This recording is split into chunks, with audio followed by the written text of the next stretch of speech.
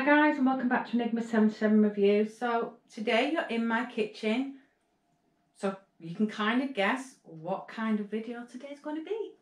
So it's Zakk's upcoming birthday on Tuesday, which is the 29th.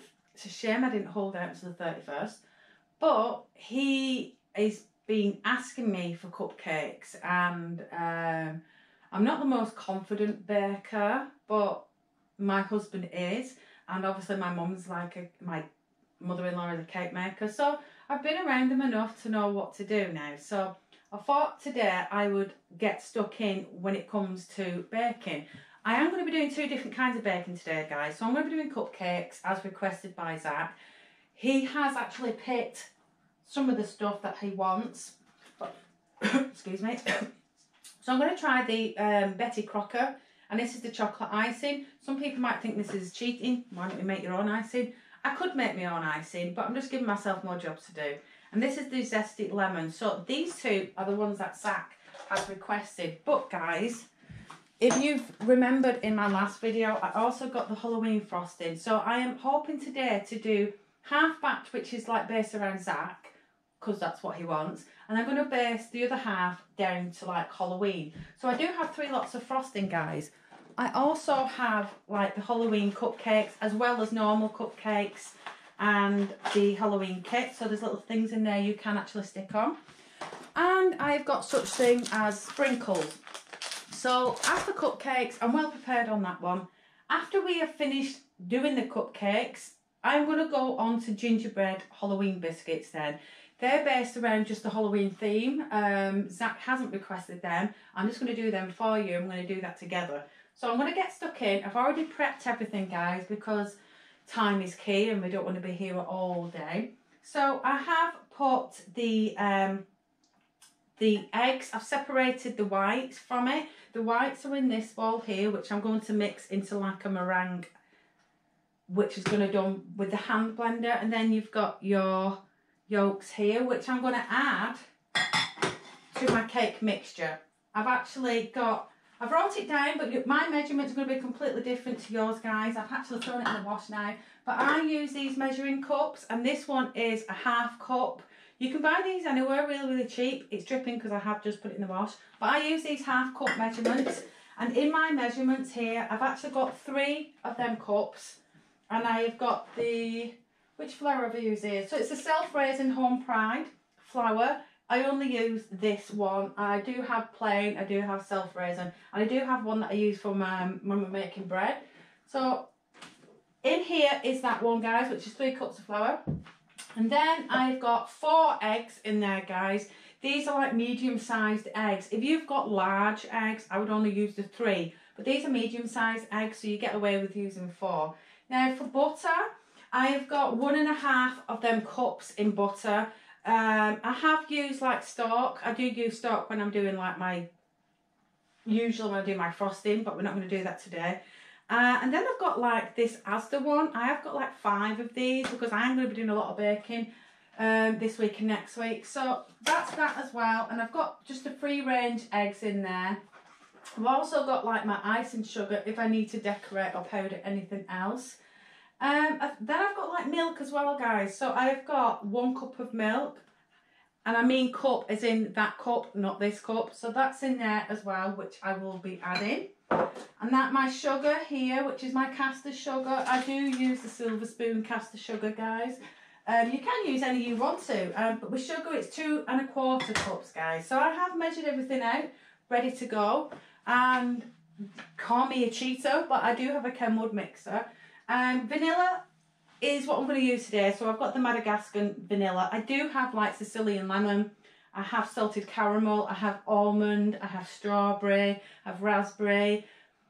And I have normal vanilla. But today I'm just going to keep it with vanilla, because when you're starting adding all different flavours, it means like separating all your mixture and so forth. And it just gets long-winded, and you don't want to be here all day. So this is my Kenwood mixer, guys. You're best off using this kind of tool when you are mixing cakes and stuff. And this is what I use when I'm kneading my bread. If I make bread, which is not that often, but I do every now and again. So, guys, we're going to start by adding the butter did I say how much butter goes in there? This is 1.5 of them cups of butter, so you get to see. I'm going to add this into the bowl, guys. I do have some tools here. So I do have like my mixing spoons if you need to kind of like get it all off there so you're not losing any of your ingredients. So that's my butter in there, guys. Once I've done that, I need my sugar. Where is it? So add your sugar in there. So all we're going to be doing, guys, is mixing your butter and your sugar. And we're going to mix that until you have a creamy texture or a creamy consistency. Now, you can add your vanilla as well now if you want to. You can add it once it's mixed. I'm going to add it once it's mixed. I'm just going to let this kind of mix in itself. And then I'm just going to put it on a medium speed, guys. Medium speed. Now you may need to stop this as well, guys.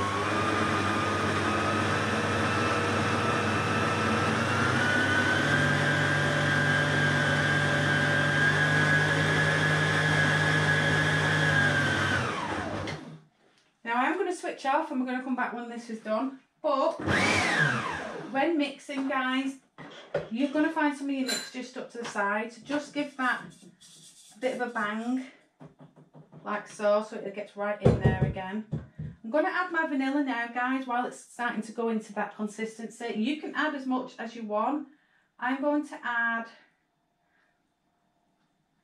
going to add that in there. We like vanilla, why not? Usually about 3 capfuls there, guys. You can taste it, and if you don't feel like it tastes that well or that... Okay, guys, so I've mixed it into a creamy consistency. So now it's time to do your flour. I'm going to mix, just lift that up as far as it goes.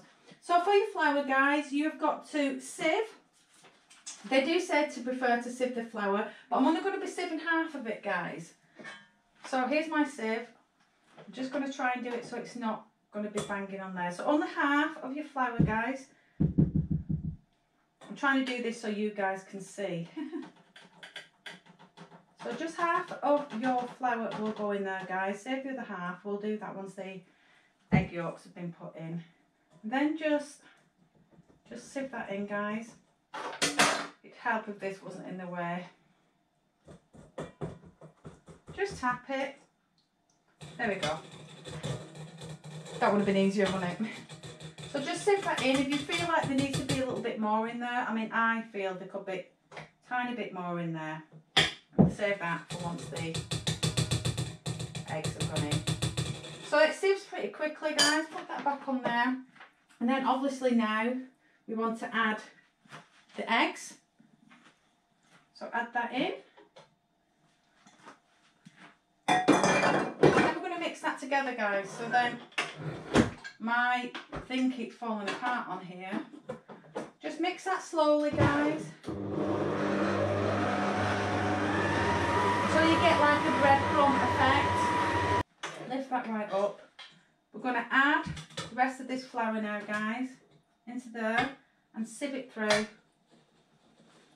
And then we're just going to mix that through, and that's your mixture done.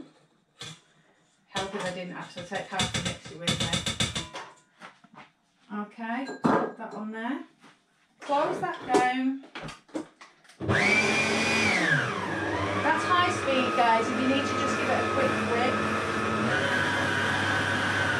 Right, we're back in the jiffy, guys. Guys, we're going to start adding the milk bit by bit, just to get that creamy consistency going. I'm just going to add it in the side here, and then just do it nice and slowly.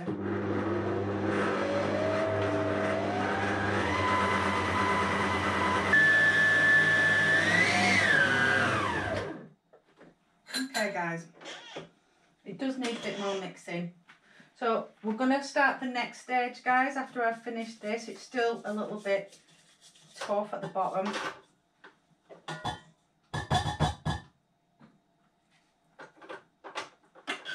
I'm going to give it one last go.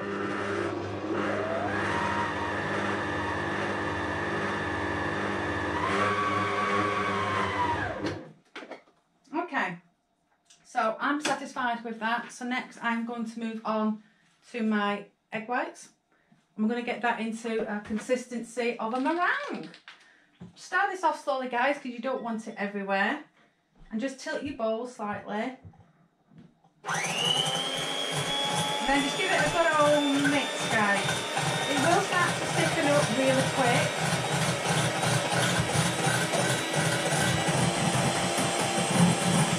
So guys, let me just show you the consistency it is starting to develop. So as you can see, but it is still very, very runny. So I'm going to go off, I'm going to finish this, and I'm going to come back when we're ready to fold it in. So back in a jiffy, guys. Okay guys, so obviously this is the consistency of my cake batter mixture, and it's not completely like runny, don't want it too runny, but I need to start folding half of the egg. So here is my eggs, and as you can see, passes the meringue test. How funny, guys, would that have been if that fell on my head? So you only want to put half in at the minute, guys, so just half, and just put that in there like so. So we're going to mix this in, guys, because this second half that we've got here, we're going to fold in. So first we're going to mix, and then we're going to fold. So we're just going to mix it in, guys, into all the mixture. Make sure you get right down to the bottom. And then you start to notice that the consistency is getting softer and easier to mix. Get right in there, guys. I think when I used to make cakes, a lot of the times I made from a box, like when my older three were younger. I wasn't a massive baker, but every now and again we did used to bake. I think I bake more now with Zakk than, mind you, me and Leah used to bake quite a lot when she was at home. We was always baking cakes. It was probably one of her favourite pastimes was making cakes with Mum. Right, guys, so this does need mixing again, but I'm quite happy with that all being mixed in. Now, the next part we're going to do is we're going to fold it in, and we're going to fold it in a figure 8. Now, I don't really like this process because obviously you've got to try and do it so you're not going to get any air bubbles in. So I'm going to put it into the middle, and then I'm just going to fold it. So I'll start with this bit here. So we're going to mix it so that the mixture is going over, guys. So over and then over. So it's in like a figure 8, but you want to put your mixture so it's going over the egg whites like so. You need good arms, I think, when you bake. I mean, I for one find that if I was to do this every day, my back would probably break as well as my arms. So you want all the white folded in, guys. Tip it if you need to. Get right down to the bottom, right down to the sides. Fold that in. Now I'm happy that that is all folded, and I've still got the rest. It gets very sticky, guys. If that's the case, just give your hands a quick wash. So I'm going to put the last of the meringue in there. Sweet. Put that there. And just fold that last bit in, guys.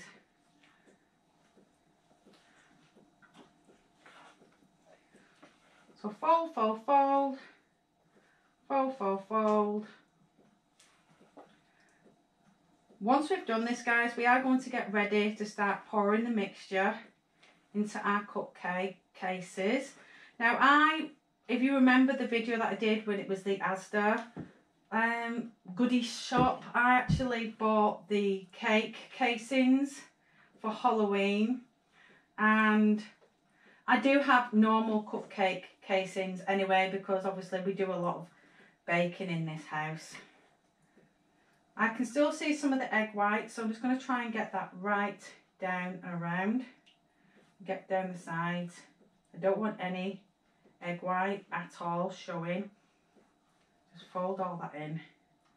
My spatula is getting a bit sticky, guys, so I may have to give it a wash. Right, so this is the consistency of it now. As you can see, it's a lot more easy to manage. Let's give that another mix. So I'm going to go ahead and wash my hands, guys. Then we're going to come back and we're going to start the process of getting this in the tins. Ew! Back in a jiffy. Okay guys, so I've given it another mix. I've had to wash my hands because they were very sticky, and I've had to wash like the spatula. I'm happy that this is ready to get in now. I've mixed the sides just to make sure that there's no egg whites present at all. Now, you're not going to use the mixer again now, guys, so it's a matter of just getting this into your cakes. So just move this aside. Now what I like to do, guys, is while them cakes are in the oven, I tend to like wash up and clean up and wash around, and then it's ready to decorate the cakes. I've got a bit more of a surface. Today we're going to be making ginger biscuits as well, so it's going to be a bit of a long one, guys. So get your mixture, and then you're just going to scrape it. Just put enough in just to keep the casing down and let that just mould through. You can add to it. Now, I have got a massive cake tin, so I could probably do like 12 in one go, but they're not very deep, and I found that when I've done cakes in the past in that tin, they've kind of like gone over. I'll show you the tin in a minute. They've kind of like cooked over the top and then burnt, and I just think the deeper the cake tin, the better. So if you are going to do cupcakes, you really do need a really good, I mean, I normally borrow my mother-in-law's silicone one, but obviously she's a cake maker and she's had to make a lot of cakes recently, so I've not like asked her if I could borrow it, although she probably would anyway. I mean, Monday Zakk's going to Legoland, Thomas Land with Dad and Grandad.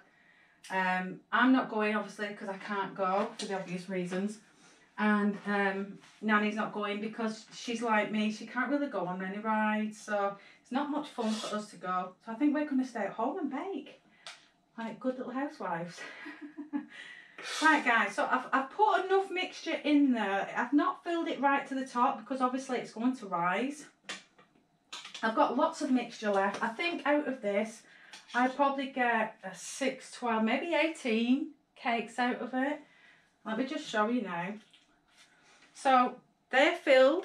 I have got the oven preheated, and I think it's on gas mark 6, which is probably about 180. These are the cake cases. So we've got the pumpkin one with like cobwebs and spiders, and then we've got the purple ghosty one. I think these are really cute actually. Then I've got these as well, which I can decorate. I'm not too sure if I'm going to pipe icing on these cakes. We'll see. Or if I'm just going to spoon the icing on top, so it's just like a ring of icing on top, and then put the decorations. I do have lots of decorations, guys, for the cupcakes. Let me just grab these. I do have these as well, which are the Angel Cakes Trick or Treat, which I may just put in the middle with the icing. I haven't decided, and obviously I've got the sprinkles, so we'll decide nearer the time. But now, guys, I'm going to bang this in the oven. It's preheated, like I've said. I'm just going to place that in there, in the middle. I'm gonna keep it in there about 15 minutes, but I will check them and we'll come back then and we'll finish off. So I'll see you in a jiffy, guys. Okay guys, so I've been gone quite a while because there was lots and lots of mixture, and I was like, God, this is never ending. So I have finished. Here is one that I have cut. This is one of the first batches that I did. I just want you to see. This is how it's turned out. It's good size, which is what I want. I don't want a massive one. And if you're wondering why the hell this looks like this, I'll explain. So I have cut it so you can see that it is very spongy texture. It's lovely. And it smells just like vanilla, because that's the only kind of flavouring that I've added to this. You can add whatever you want. I've just chosen vanilla today because vanilla and ginger are quite a nice mix together. And as you know, I'm doing biscuits as well, so I didn't want too many different flavours going on. So the texture of this is absolutely amazing. I left them in for about 25 minutes, guys. Obviously, when you're checking, this one's just come out of the oven. You just put your knife in, and as you can see, it is clear. If this wasn't done, it would be very wet on the knife, which tells you that it does need a little bit longer. Now this one is one that I just thrown in because I had some mixture left and I didn't want it to go to waste. So I've just actually just thrown this in. Now I've kept this in a little bit longer and I just wanted to show you the difference. I mean, this has only been kept in 3 minutes longer, but you can see it does start to catch around the edges and that can be a little bit crunchy. I don't mind my cakes like that, but some may be a little bit particular, and as you can see it was starting to catch at the bottom as well. So if I'd left that any longer it would have actually burned, and I think I'd left that in for 30 minutes. So always check, leave them in for roughly about 15 to 20 minutes before you open the door to check. If you can see they've risen and they're a nice golden colour, maybe then it's about right to take them out and just do the knife test on them. So that's one that I've left in a little bit longer to show what happens. But this was left in for 25 minutes. It's nice and soft. It's not burnt. It's very soft at the bottom. And as for taste, it's nice. It's not actually too dry either. It's a nice texture. Obviously, I'm going to be decorating the cakes. Excuse me. But just on the initial taste test of that, I am happy with that. I'm really pleased with that. So the cakes are here, guys. I've just put them into this tin so there's somewhere for them to sit. And as you can see, they are slightly different in sizes because obviously you're not going to know how much mixture you're putting in every case all the time. So some I've put in more than others, but they've risen to the top of the cake case, so that's not too bad. And here's the other ones. Again, this is one that I put in for longer so you can see the difference. But I'm happy with that, guys. And as you can see, they are a lovely fit in these cases. I'm quite happy with these cases. So guys, obviously I've got to let them cool down completely before I start icing them. Now I do have 3 lots of icing. I've got the Halloween frosting in orange. I've also got a lemon and I've got a chocolate. Now I'm not going to pipe all of them, but I have got the piping out for the Halloween. So what I've done, guys, is just a regular piping bag. I have like a whole bag of these. I have little funnels and I have all different sized funnels. Where the hell have I put them? Here they are. So you've got like your thin sized one, depending how you want to pipe it. You've got your string one and then you've got your normal regular round one. And I've gone for the flowered kind of one. And it's the biggest one in there. What we're going to do when we are decorating, guys, I just need to dry that because I haven't washed this, is you're just going to put your frosting inside your bag as tight as you possibly can, and then when you're happy it's full, just squeeze it right down to the bottom, just tie a little knot or put some string on there, and then just pipe out on top of your cake. Obviously I'm going to do that with you guys, but I have just washed this, so I've got to let these dry completely before I start that, guys. But as you can see, I am actually finished now. I've washed everything ready for the biscuits because we're going to do that as well. So this is a long video, guys. If you don't like it, fast forward it or just don't watch it. So we'll come back in about 10 minutes. These are cool and ready to go. We might just start doing these, but these are still hot. So 2 minutes, we'll get this prepared and then we'll get stuck into decorating. See you in a jiffy. So guys, I've only put some of it in. As you can see, there's still plenty left because obviously I'm not going to use too much. But I'm just going to give an example of what one's going to look like because I'm not going to do all these on camera because you're just going to get bored. I'm just going to show you an example of one. I'm not the best at piping, guys, but let's go for this one here. So I'm just going to go in like a circular motion. You can do whatever you want. As for piping, like I said, I'm not the world's best piper. But this is just... I'm trying to do like a web effect, if that makes sense, by using this. I could have actually gone further in the middle and I haven't, but you kind of get the gist of what I'm trying to do here. So I'm just going in a circular motion to make it look like a spider's web, that effect.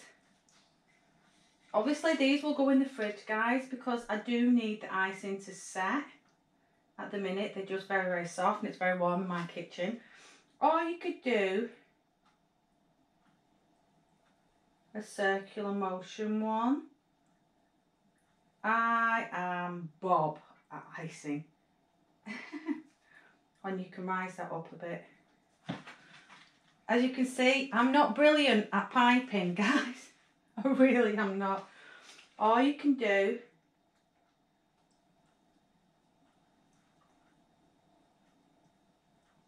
just tiny little blobbers. I think I might have picked the wrong actual piping utensil for this. The one that I'm looking for is not actually there. I mean, this is orange flavour, guys. I'm not too sure how Zakk fares with orange, which is why I don't want to do too many buns in orange. But there you go. There's just an impression of 3. Obviously, I've got to do lemon. So what I might do is 4 in the orange, 4 in the lemon, and 4 in chocolate. And then 2 lemon there, 2 orange, and 2 thing there. So it's kind of like a fair. I'm just trying to think if I can just... Right, I'll tell you what I'll do. I'll show you another version that I do. We just put loads on there so you can see. There is another version where I can just... You just spread that down. I'm actually using the wrong tool. I've actually got a butter knife, which is made for like this kind of thing. I will get it out so you can see. But if you can just smooth it to the edges of the cake, all the way around. So it kind of gives it that clear, smooth icing around the top. Obviously the knife that I usually use for this is better, but once the icing's dry, just cover your edges, guys, as much as you can. As long as all the top of the cake is covered with icing, when that dries it will just be like a solid block of icing. And then you can just neaten around the edges like so. It is very, very sweet, guys, I've got to say. I'm not a great lover of icing. Blech, that is very sweet, guys. Blimey heck. Yeah, I don't think I'll use any more of that icing, to be honest. I think I will put that away. I mean, it has to be used within a certain time. But we'll have a look into that. So that is that one, guys. Now, this would be a bit of a waste, to be honest with you, so I might just use the rest of that. But I do have these little icing things as well, which I'm going to use to put on. And I've got such thing as a little gingerbread man. Now these would probably be better put on the likes of the flat one, and then use the sprinkles for these ones. And I have got sprinkles, guys.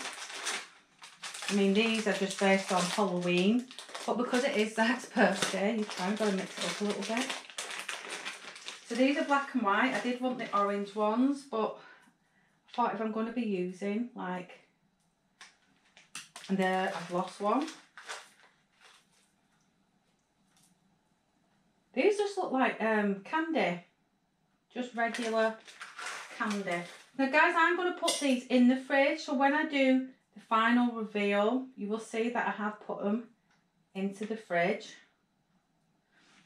So there you go. So that is my first 4 as an example. I mean, I've actually got these as well. I mean, some of these cakes I might put in the fridge and then give them to the trick-or-treaters when they come round. There we've got a little spider, we'll put them in the middle. Good idea, these guys. Then we've got this little ghosty. Then we've got some kind of pumpkin turtle. If I can get my hands in there to get it out. They're all stuck together actually, guys. That one's actually stuck together. Okay, so I'm going to put this one here because obviously we've got a gingerbread there. So guys, what I will do is I'm going to put them in the fridge and let them set, and when we come back we will get started on the gingerbread. But that's so far. I am going to do the lemon. At the end you'll get to see what they look like all together. So I'll see you in a bit, guys. Okay guys, so I have finished the cupcakes. Let me just quickly show you. So obviously I did lemon. I have put these in the fridge, guys, for an hour. I've let the icing set. I will put them back in the fridge in the container, but I want to keep them like this so Zakk can see. So as you can see, I've used like orange sprinkles there, I've used blue sprinkles there, I've used these skulls, and there I've used the icing, and I have put like the little things inside just to make it a little bit extra for the boy. These are for Zakk for his birthday, but it is Halloween too, so he gets a double whammy theme. Here I've put like little Kinder Egg because Zakk is not really into anything like sprinkles or toffees. He will take all these sweetie things off here. He doesn't eat sweets. But he knows Mum well enough to know that I will decorate as well. I am baking again on Monday, guys, because obviously it's Zakk's birthday, which these are like we'll have now this weekend to celebrate his birthday. But whatever we don't have, I will bake again on Monday and make another batch. But you kind of get the gist of how it's done now. So there you go, guys. Look good enough to eat. So lemon, chocolate and orange. The orange one, I wasn't a great fan of when I was like tasting it. I just thought, ooh, not really my thing. It didn't taste so much of orange, but I did buy that from Home Bargains and it was really cheap. But these, I paid a lot more for, these tubs of icing. We tend to use this icing constantly. We get like strawberry, vanilla, lemon, chocolate, raspberry. We do get all kinds of flavours in there. Salted caramel as well we've had. But I thought we needed orange and I haven't seen this brand with orange. So there you go, guys. I have done the taste test. They taste absolutely scrummy. I've even tasted with the lemon. Not great for my diet. But all in all, there we go. So, guys, pop your comments on below. Let me know what you think.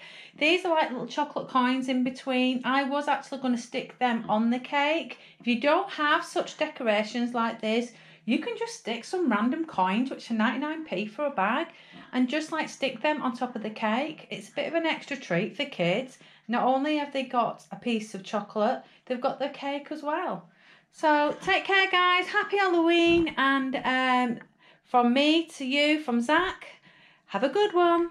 Bye.